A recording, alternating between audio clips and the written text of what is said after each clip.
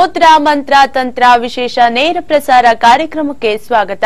ಶ್ರೀಯುತ ಲಕ್ಷ್ಮೀ ಶ್ರೀನಿವಾಸ್ ಗುರೂಜಿ ಅವರು ಮೂಲತಃ ಕಂಪ್ಯೂಟರ್ ಸೈನ್ಸ್ನಲ್ಲಿ ಇಂಜಿನಿಯರಿಂಗ್ ಪದವಿ ಪಡೆದು ನಂತರ ಕಂಪ್ಯೂಟರ್ ಸೈನ್ಸ್ನಲ್ಲಿ ಎಂಎಸ್ ಸ್ನಾತಕೋತ್ತರ ಪದವಿ ಪಡೆದು ಹಲವಾರು ಮಲ್ಟಿನ್ಯಾಷನಲ್ ಸಾಫ್ಟ್ವೇರ್ ಕಂಪನಿಗಳಲ್ಲಿ ಕೆಲಸ ಮಾಡಿ ಜೊತೆಯಲ್ಲಿಯೇ ಸುಮಾರು 36 ವರ್ಷಗಳಿಂದ ಮುದ್ರಾ ಮಂತ್ರ ತಂತ್ರಗಳ ಮೇಲೆ ವೈಜ್ಞಾನಿಕವಾಗಿ ಸಂಶೋಧನೆ ನಡೆಸಿ ಈಗಾಗಲೇ ಹಲವಾರು ಕಾಯಿಲೆಗಳನ್ನ ಔಷಧಿಗಳಿಲ್ಲದೆ ಸ್ವತಃ ಗುಣಪಡಿಸಿಕೊಳ್ಳುವಂತಹ ವಿಶೇಷವಾದ ವಿದ್ಯೆಯನ್ನ ನಮ್ಮೆಲ್ಲರಿಗೂ ತಿಳಿಸಿಕೊಡುತ್ತಾ ಬಂದಿದ್ದಾರೆ.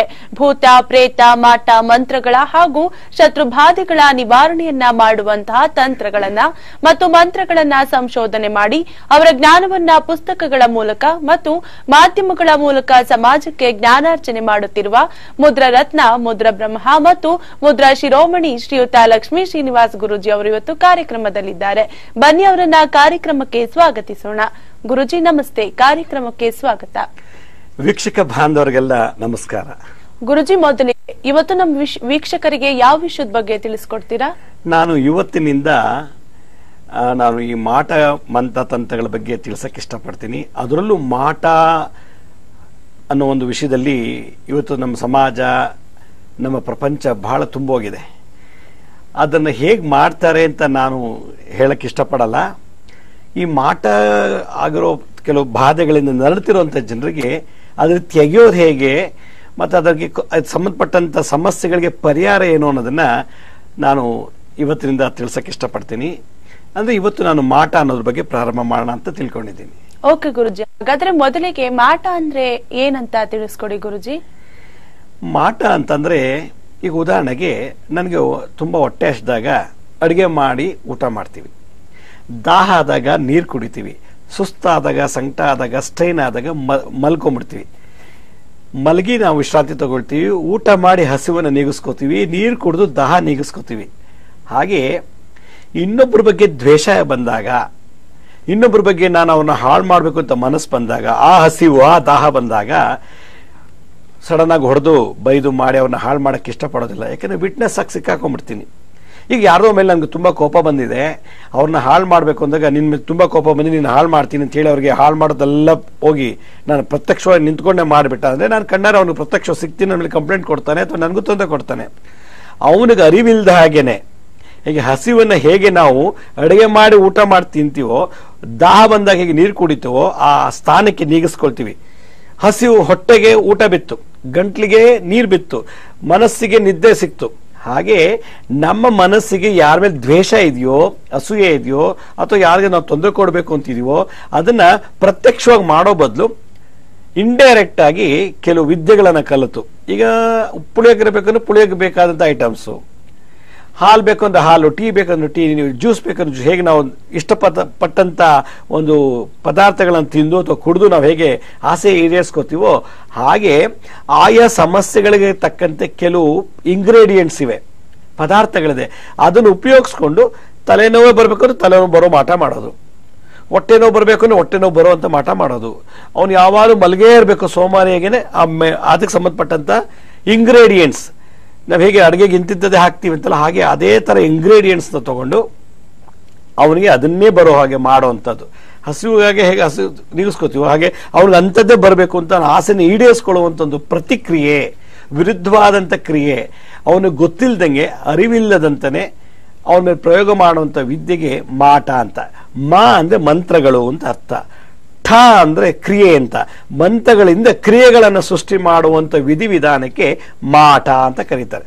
ಇನ್ನೊಂದ್ಸಲ ಹೇಳ್ತೀನಿ, ಮಾಟ ಅಂದ್ರೆ ಮಾ ಅಂದ್ರೆ ಮಂತ್ರ, ಮಂತ್ರಗಳ ಶಕ್ತಿಯಿಂದ ಹಲವಾರು ಆಟಗಳನ್ನ ಆಡಿಸುವಂತ ಕ್ರಿಯೆಗೆ ಮಾಟ.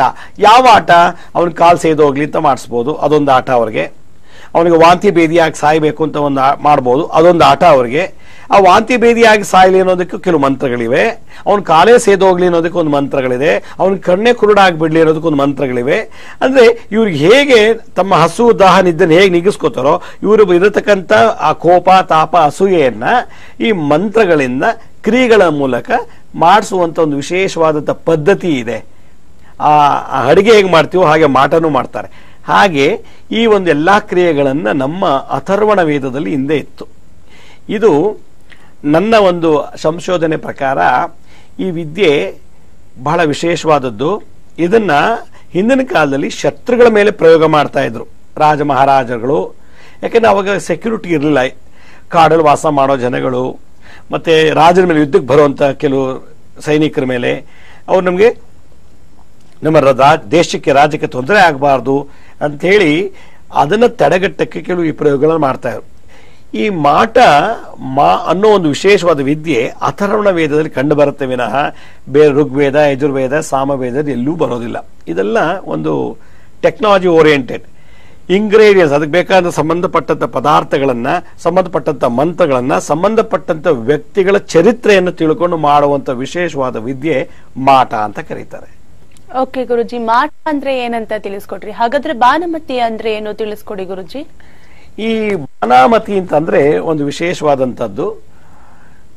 ಒಬ್ಬ ವ್ಯಕ್ತಿಯನ್ನ, ಉದಾಹರಣೆಗೆ ನೋಡಿ, ನಾನು ಇಲ್ಲೊಂದು ಕೆಲವು ಪ್ರಯೋಗಗಳನ್ನು ತೋರ್ಸಕ್ಕೆ ತಗೊಂಡ್ಬಂದಿದ್ದೀನಿ.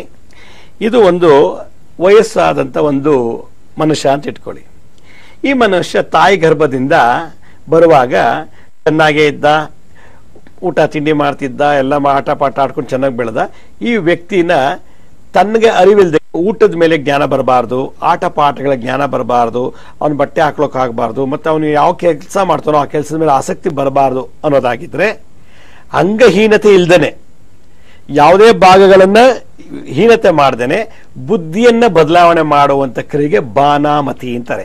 ಮತಿ ಅಂದ್ರೆ ನಾಲೆಡ್ಜ್ ಅಂತ. ಈಗ ಆ ಬಾನಾಮತಿ ಪ್ರಯೋಗ ಏನಿದ್ರು ಈ ಜಾಗಕ್ಕೆ ಮಾಡ್ತಾರೆ. ಮಾಟ ಎಲ್ಲಿ ಬೇಕಾದ್ರೂ ಮಾಡಬಹುದು. ಬಾನಾಮತಿ ಅಂತಂದ್ರೆ ಈ ಜಾಗಕ್ಕೆ ಮಾತ್ರ.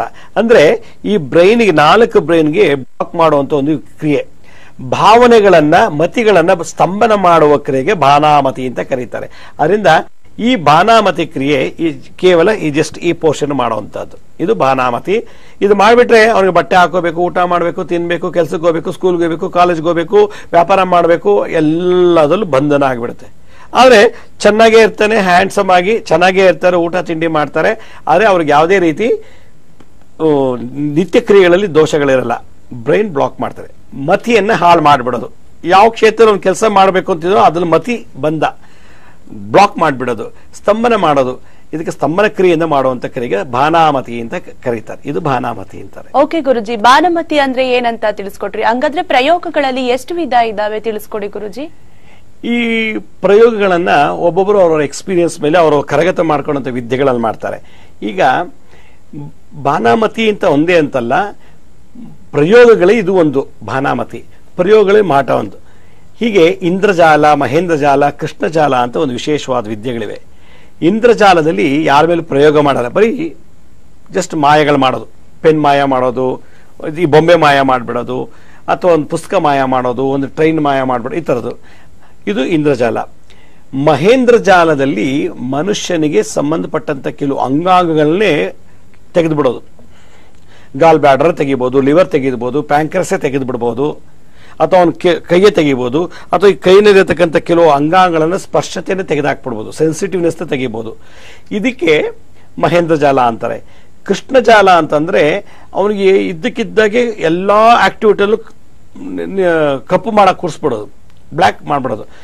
ಬ್ಲಾಕ್ ಅಂತ ಏನು, ಅವನಿಗೆ ಎಲ್ಲವೂ ಕತ್ಲೆಯಾಗೆ ಕಾಣುತ್ತೆ.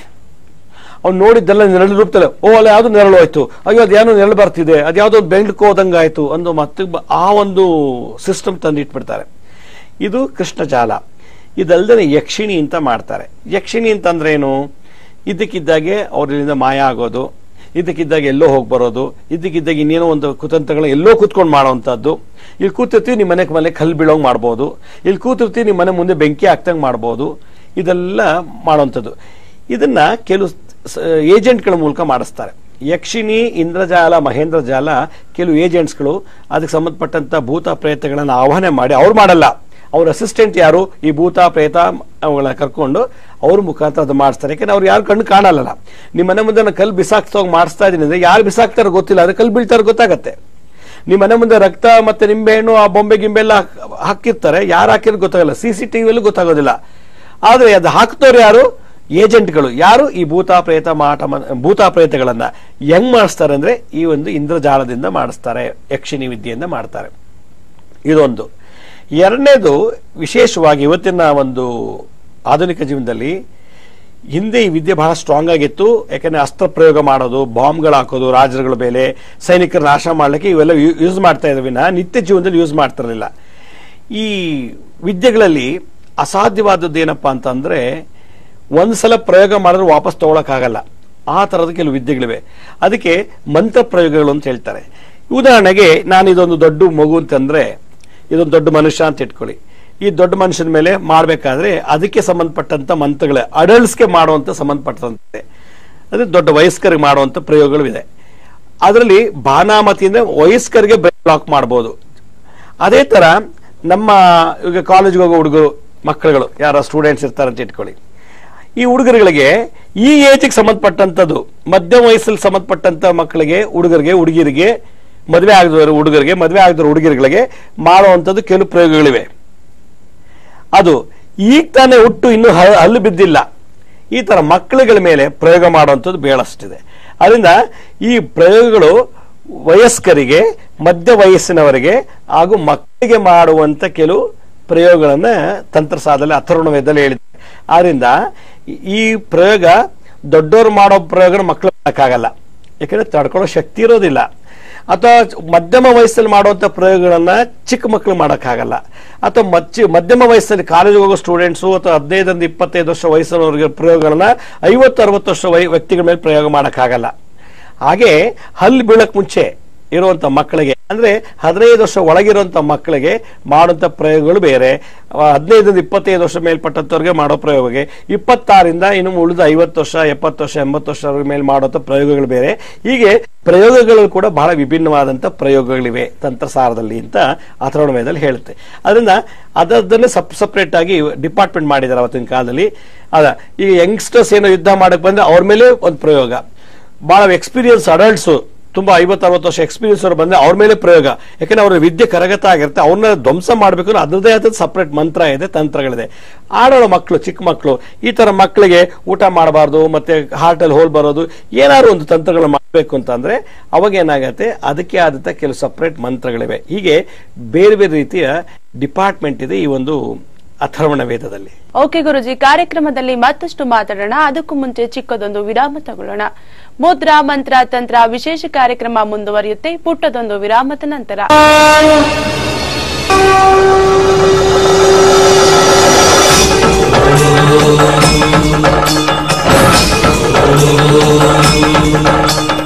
ವಿರಾಮದ ನಂತರ ಮುದ್ರಾ ಮಂತ್ರ ತಂತ್ರ ವಿಶೇಷ ಕಾರ್ಯಕ್ರಮಕ್ಕೆ ಸ್ವಾಗತ.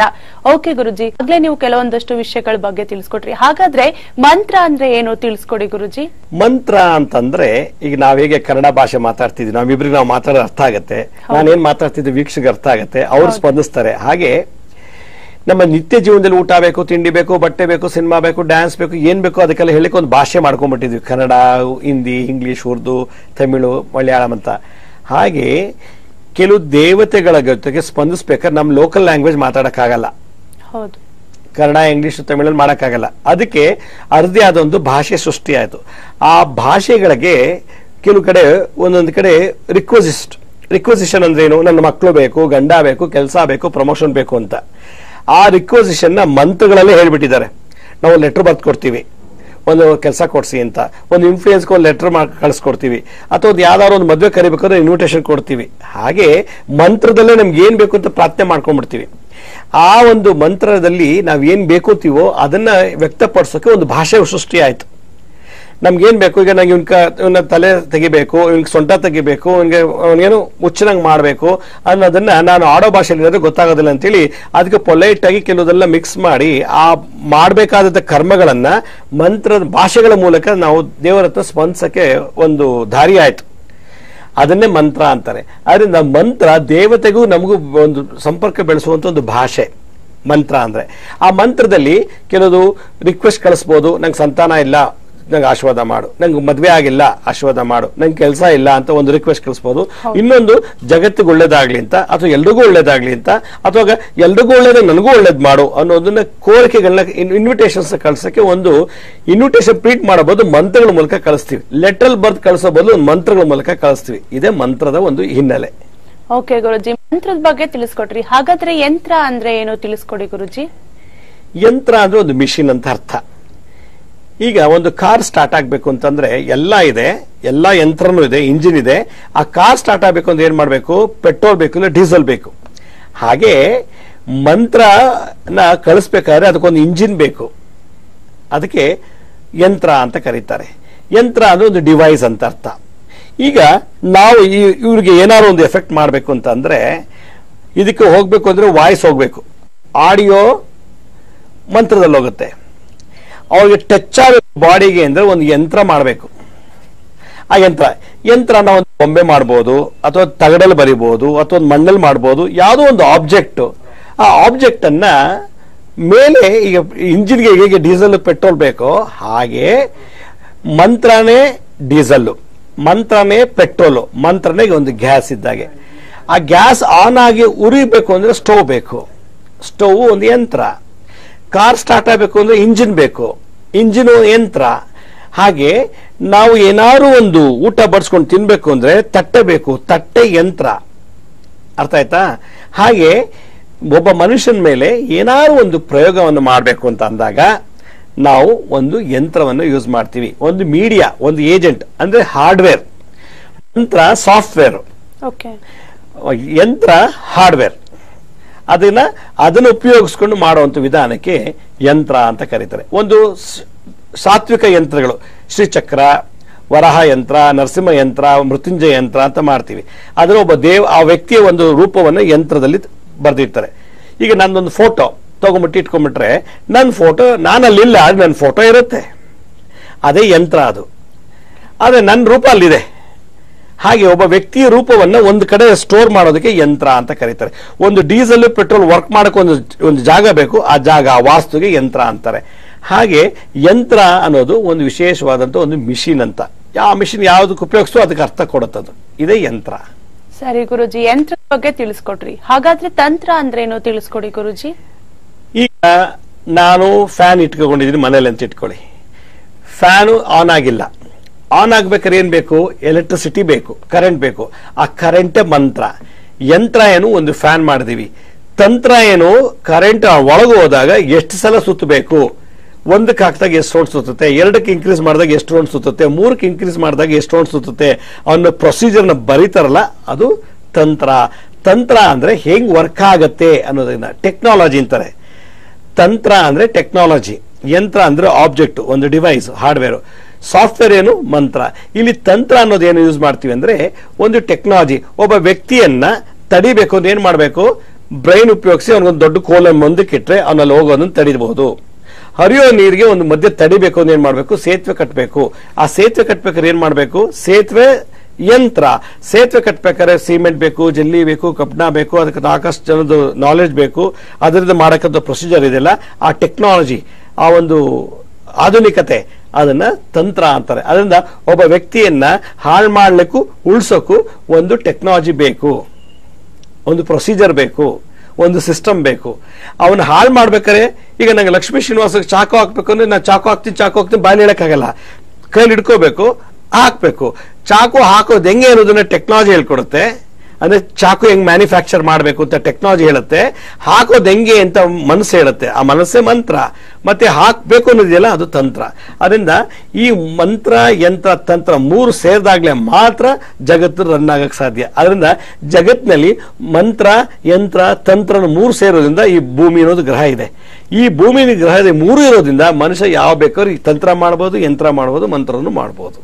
ಸರಿ ಗುರುಜಿ, ಆಗ್ಲೇ ನೀವು ಅವಾಗ್ಲೇ ಬಾಧೆಗಳಂತ ಹೇಳಿದ್ರಿ. ಮನುಷ್ಯ ಯಾವ್ಯಾವ ತರ ಬಾಧೆಗಳಿಗೆ ಸಿಲುಕಿ ತೊಂದರೆ ಅನುಭವಿಸ್ತಾನೆ ಅಂತ ತಿಳಿಸ್ಕೊಡಿ ಗುರುಜಿ. ನೋಡಿ, ಈ ಮಂತ್ರ ಮತ್ತೆ ಯಂತ್ರ ತಂತ್ರಗಳಿಂದ ಹಲವಾರು ತರ ಬಾಧೆಗಳನ್ನು ಕೊಡಬಹುದು, ತೆಗಿಲೂಬಹುದು. ಮೊದಲನೇ ಬಾಧೆ ರೋಗ ಬಾಧೆ. ಒಳ್ಳೆ ಊಟ ಮಾಡ್ತಾನೆ, ಒಳ್ಳೆ ಮನೇಲಿ ವಾಸ ಮಾಡ್ತಾನೆ, ಒಳ್ಳೆ ಹಣ್ಣು ತಿಂತಾನೆ, ಒಳ್ಳೇದ್ ಕುಡಿತಾನೆ, ಒಳ್ಳೆ ಜಾಗದಲ್ಲಿ ಮಲಗ್ತಾನೆ, ಒಳ್ಳೆ ಕಡೆ ಕೆಲಸ ಮಾಡ್ತಾನೆ, ಒಳ್ಳೆ ಡ್ರೆಸ್ ಹಾಕ್ತಾನೆ, ಆದ್ರೆ ಅವನ ಮೈ ಪೂರ್ತಿ ರೋಗ ಇರುತ್ತೆ. ಅವನು ತಿನ್ನೋ ಪದಾರ್ಥದಲ್ಲಿ ಯಾವುದೋ ರೋಗ ಬರ್ತಿಲ್ಲ, ಅವನು ವಾಸ ಮಾಡೋ ಸ್ಥಳದಲ್ಲಿ ಯಾವ ರೋಗನೂ ಇಲ್ಲ, ವಾಸ್ತು ಚೆನ್ನಾಗಿದೆ, ಎಲ್ಲ ಬಹಳ ಹೈಜೆನಿಕ್ ಜಾಗ, ಆದ್ರೆ ಅವನಿಗೆ ವಾಂತಿ, ಬೇದಿ, ಏಡ್ಸು, ಕ್ಯಾನ್ಸರ್ ಇದೆ. ಈ ರೋಗ ಬಾಧೆ ಅನ್ನೋದು ಇದನ್ನು ಮಾಡಬಹುದು. ಮಂತ್ರ ತಂತ್ರ ಯಂತ್ರಗಳಿಂದ ರೋಗವನ್ನು ಸೃಷ್ಟಿ ಮಾಡಬಹುದು. ಚೆನ್ನಾಗಿರೋ ಬಾಡಿ ಒಳಗೆ ರೋಗಗಳ ಸೃಷ್ಟಿ ಮಾಡೋ, ಇದು ಒಂದು ಬಾಧೆ.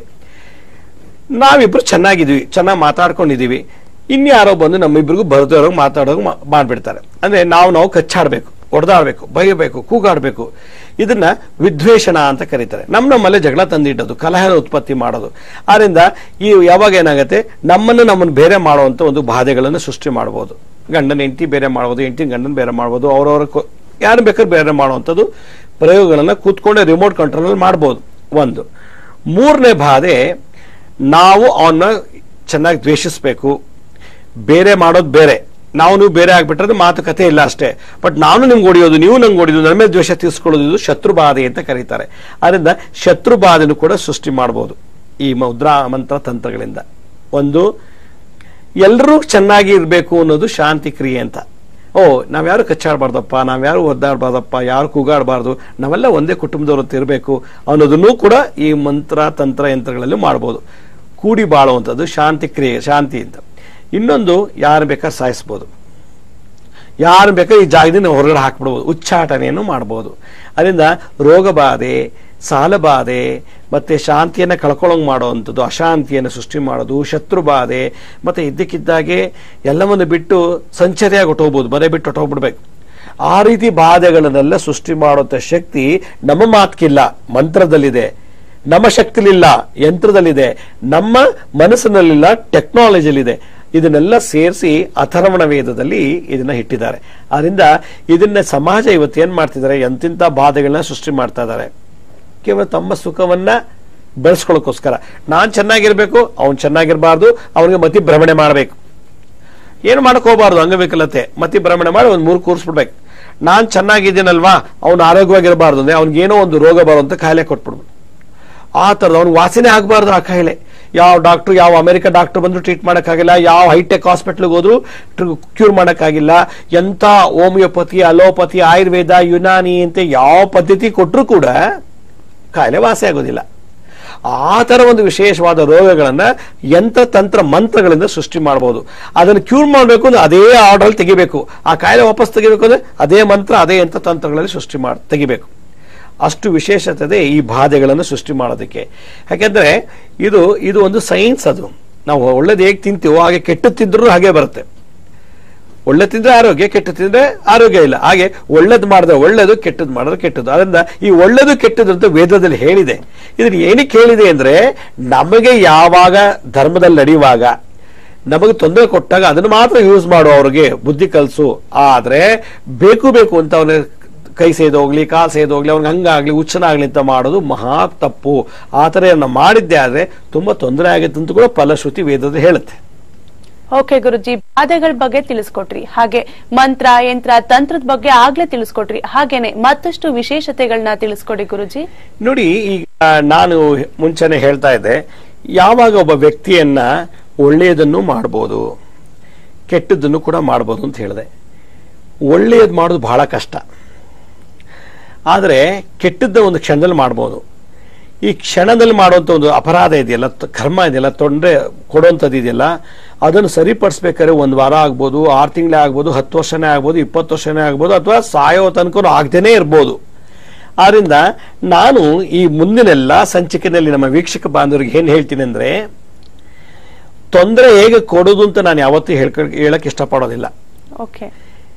ಒಬ್ಬನಿಗೆ ತಲೆ ಹೇಗೆ ತೆಗಿಬೇಕು, ತಲೆ ತೆಗಿಬೇಕು ಅನ್ನೋ ಮಚ್ಚೆ ಬೇಕು, ಲಾಂಗ ಬೇಕು ಅಂತಿಲ್ಲ. ರೂಮಾಗಿ ಕೂತ್ಕೊಂಡು ಸುಮ್ಮನೆ ಒಂದು ಹುಣ್ಮೆ ಅಮಾವಾಸ್ಯೆ ದಿವಸ ಅದಕ್ಕೆ ಆಹ್ವಾನ ಮಾಡಿ ಪರ ಮಂತ್ರ, ಪರ ಯಂತ್ರ, ಪರ ಕೃತ್ರಿಮ ಪ್ರಯೋಗದಿಂದ ಮಾಡಿ ಅವನು ಕೂತಿದ ಕಡೆನೆ ತಲೆ ಹೊಟ್ಟೋಗ್ಬೇಕು. ಹಂಗೆ ಮಾಡುವಂತ ಶಕ್ತಿ ಇವತ್ತಿಲ್ಲಿದೆ. ಆದ್ರೆ ಅದ್ರದ್ದೇನ್ ಲಾಭ? ಅವನ್ ತಲೆ ತೆಗೆದ್ಬಿಟ್ಟು ನಾನು ಇಷ್ಟು ವರ್ಷ ಬದುಕ್ತೀನಿ ಅನ್ನೋ ಪ್ರಶ್ನೆ ನಾವು ಯೋಚನೆ ಮಾಡ್ಬೇಕು. ಒಬ್ಬರಿಗೆ ಮಾಟ ಮಂತ್ರ ತಂತ್ರಗಳು ಮಾಡಿಸ್ಬಿಟ್ಟು ನಾನು 500 ವರ್ಷ ಬದುಕ್ತೀನಾ ಅನ್ನೋ ಪ್ರಶ್ನೆ ಬರಬೇಕು. ಅಕಸ್ಮಾತ್ ನಾನು ಅವರು ತೊಂದರೆ ಕೊಟ್ಟು ನಾನು ಎಷ್ಟು ದಿವಸ ಸುಖ ಪಡ್ತೀನಿ ಅನ್ನೋದನ್ನು ಯೋಚನೆ ಮಾಡ್ಬೇಕು. ಆದ್ರಿಂದ ನಾನು ನಾಳೆಯಿಂದ ಮುಂದಿನ ಸಂಚಿಕೆಯಿಂದ ಎಲ್ಲಾ ವೆರೈಟಿ ಏನೇನು ಪ್ರಯೋಗಗಳಿದ್ದು ನಾನು ಹೇಳ್ತೀನಿ. ಆದ್ರೆ ಮಾಡೋದೇ ಹೇಗಿಂತ ನಾನು ಹೇಳಕ್ ಇಷ್ಟಪಡೋದಿಲ್ಲ. ಮಾಡ್ಕೊಂಡಿರುವಂತ ಜನಗಳಿಗೆ ಅವ್ರಿಗೊಂದು ಒಳ್ಳೆ ಸಂದೇಶ, ಸಪೋರ್ಟ್ ಪಡ್ತಿರೋ ಜನರಿಗೆ ಒಂದು ಒಳ್ಳೆ ಸೊಲ್ಯೂಷನ್ ಕೊಡೋಕೆ ಒಂದು ದಾರಿನ ನಾನು ತೋರಿಸ್ತೀನಿ. ಎರಡನೇದು, ಯಾವುದೇ ಒಂದು ಕ್ಷೇತ್ರದಲ್ಲೇ ಆಗಲಿ, ಅವನು ಎಜುಕೇಶನ್ ಅಲ್ಲೇ ಇರ್ಬೋದು, ವ್ಯಾಪಾರದಲ್ಲೇ ಇರ್ಬೋದು, ಉದ್ಯೋಗದಲ್ಲೇ ಇರ್ಬೋದು, ರಾಜಕೀಯ ಕ್ಷೇತ್ರದಲ್ಲೇ ಇರ್ಬೋದು, ಅಥವಾ ಕಲಾ ಕ್ಷೇತ್ರದಲ್ಲಿ ಆಕ್ಟಿಂಗ್ ಮಾಡ್ಬೋದು, ಸಿಂಗಿಂಗ್, ಹಾಡು ಹೇಳೋದಲ್ಲಿರ್ಬೋದು, ಯಾವುದೇ ಇನ್ಸ್ಟ್ರೂಮೆಂಟ್ಸ್ ನುಡ್ಸೋದಲ್ಲಿರ್ಬೋದು, ಎಲ್ಲಾ ಕ್ಷೇತ್ರದಲ್ಲೂ ನಾನು ನೋಡಿರೋದೇನೆಂದ್ರೆ, ನನಗೆ ಇನ್ನೊಬ್ಬ ಕಾಂಪಿಟೇಟರ್ ಬರಬಾರ್ದು ಅಷ್ಟೇ. ಅವನೇನಾದ್ರು ಬಂದ್ರೆ ಅವನು ಹೆಂಗ್ ಧ್ವಂಸ ಮಾಡೋದು ಅಂತ. ಎಷ್ಟೋ ಕಡೆ ಹೆಂಡತಿ ಗಂಡನಿಗೆ ಮಾಟ ಮಾಡಿಸಿರೋದುಂಟು, ಎಷ್ಟೋ ಕಡೆ ಗಂಡ ಹೆಂಡತಿಗೆ ಮಾಟ ಮಾಡಿಸೋದು ಉಂಟು, ಎಷ್ಟೋ ಕಡೆ ಅಣ್ಣ ತಮ್ಮಂದಿರಿಗೆ ಮಾಟಗಳಾಗ್ತಿರೋದು ಉಂಟು. ಇದೆಲ್ಲ ನಾನು 36 ವರ್ಷ ನೋಡಿದ್ದೀನಿ. ಅದರಿಂದ ನನಗೆ ಏನಾಗಿದೆ ಅಂದ್ರೆ, ಬೇಸತ್ತೋಗಿದೆ ಅಂದ್ರೆ, ಮನುಷ್ಯ ಸುಖ ಅನ್ನೋದು ಕಾಣದೆ ಕೆಲವು ಅನಿಷ್ಟ ಕಾರ್ಯಗಳಲ್ಲಿ, ಕೆಟ್ಟ ಕಾರ್ಯಗಳಲ್ಲಿ ಇಳಿದು ಸುಖ ತಗೊಳಕ್ಕೆ ಹೊರಟಿದ್ದಾನಲ್ಲ, ಅದೊಂದು ಮುಟ್ಟಾಳ್ತನ ಅಂತ ಅನ್ಸುತ್ತೆ. ಒಳ್ಳೆಯದಲ್ಲೇ ಮಾಡೋದು ಬೇಕಾದಷ್ಟು ಒಳ್ಳೆತನ ಇದೆ, ಒಳ್ಳೆ ಕಾರ್ಯಗಳಿದೆ. ಅದನ್ನ ಮರ್ತು ಬಿಟ್ಟು, ಅದರಂತೂ ಈ ಪಾಲಿಟಿಕ್ಸ್ ಅಲ್ಲಿ, ರಾಜಕೀಯ ಕ್ಷೇತ್ರದಲ್ಲಿ ನಾನು ಸುಮಾರು ನೋಡ್ತಾ ಇದ್ದೀನಿ, ಬಹಳ ವರ್ಷ ಅವ್ನು ಗೆಲ್ಲಬಾರ್ದು, ಅವ್ನಿಗೇನೊಂದು ಬಾನಾವತಿ ಪ್ರಯೋಗ ಮಾಡಬೇಕು, ಅಥವಾ ಅವನು ಚೆನ್ನಾಗಿರಬಾರ್ದು, ಅವನಿಗೆ ಬುದ್ಧಿಭ್ರಮಣೆ ಮಾಡುವ, ಅವನಿಗೆ ಆಕರ್ಷಣ, ವಿದ್ವೇಷಣ, ಮತ್ತೆ ಉಚ್ಚಾಟನ, ಮಾರಣ, ಕೀಲನ, ಇಂಥ ಷಟ್ಕರ್ಮ ಕ್ರಿಯೆಗಳನ್ನ ಮಾಡಿಸೋದು ಜಾಸ್ತಿ ಆಗ್ಬಿಟ್ಟಿದೆ. ಹೀಗಾಗಿ ನಾನು ಏನ್ ಹೇಳ್ತೀನಿ ಅಂದ್ರೆ, ಈ ಒಂದು ಪ್ರಯೋಗಗಳನ್ನ ಮಾಡಿ ಅನುಭವಿಸ್ತಿರೋಂಥವ್ರಿಗೆ ಸೊಲ್ಯೂಷನ್ ಕೊಡ್ತೀನಿ ವಿನಃ ಇದು ಹೇಗೆ ಮಾಡ್ತಾರೆ ಅನ್ನೋದನ್ನ ನಾನು ತಿಳಿಸಕ್ಕೆ ಇಷ್ಟಪಡೋದಿಲ್ಲ. ಅದರಿಂದ ಮುಂದಿನ ಸಂಚಿಕೆಗಳಲ್ಲಿ ನಾನು ಪ್ರತಿಯೊಂದು ಬಾನಾಮತಿ ಪ್ರಯೋಗ ಹೆಂಗ್ ಮಾಡ್ತಾರೆ, ಮತ್ತೆ ವಿದ್ವೇಷ ಷಟ್ಕರ್ಮಗಳು ಹೇಗೆ ಮಾಡ್ತಾರೆ, ಮತ್ತೆ ನಮ್ಗೆ ಆದಾಗ ಆ ಸಿಂಪ್ಟಮ್ಸ್ ಏನು ಆಗಿದ್ದಾಗ ಅದನ್ನ ಯಾವ ರೀತಿ ನಿವಾರಣೆ ಮಾಡ್ಕೋಬಹುದು ಅನ್ನೋದನ್ನ ನಾನು ತಿಳಿಸಕ್ಕೆ ಮುಂದಿನ ಸಂಚಿಕೆಯಲ್ಲಿ ಪ್ರಯತ್ನ ಪಡ್ತೀನಿ. ಓಕೆ ಗುರುಜಿ, ಇವತ್ತಿನ ಕಾರ್ಯಕ್ರಮದಲ್ಲಿ ಮಾಟ, ಮಂತ್ರ, ಯಂತ್ರ ಹಾಗೆ ಬಾಧೆಗಳ ಬಗ್ಗೆ ಎಲ್ಲ ತಿಳಿಸ್ಕೊಟ್ರಿ. ಧನ್ಯವಾದಗಳು ಗುರುಜಿ. ಸಾಯಿರಾಮ್. ನೋಡಿದ್ರಲ್ಲ ವೀಕ್ಷಕರೇ, ಇನ್ನು ಗುರೂಜಿಯನ್ನು ನೀವು ನೇರವಾಗಿ ಭೇಟಿ ಮಾಡ್ಬೇಕಂದ್ರೆ ನಿಮ್ಮ ಟಿವಿ ಸ್ಕ್ರೀನ್ ಮೇಲೆ ಬರ್ತಾರಂತ ನಂಬರ್ನ ನೋಟ್ ಮಾಡ್ಕೊಳ್ಳಿ, ಭೇಟಿ ಮಾಡಿ. ಇದಾಗಿತ್ತು ಈ ಹೊತ್ತಿನ ಮುದ್ರಾ ಮಂತ್ರ ತಂತ್ರ. ತಾಜಾ ಸುದ್ದಿಗಾಗಿ ನೋಡ್ತಾ ಇರಿ ಕಸ್ತೂರಿ ನ್ಯೂಸ್ 24.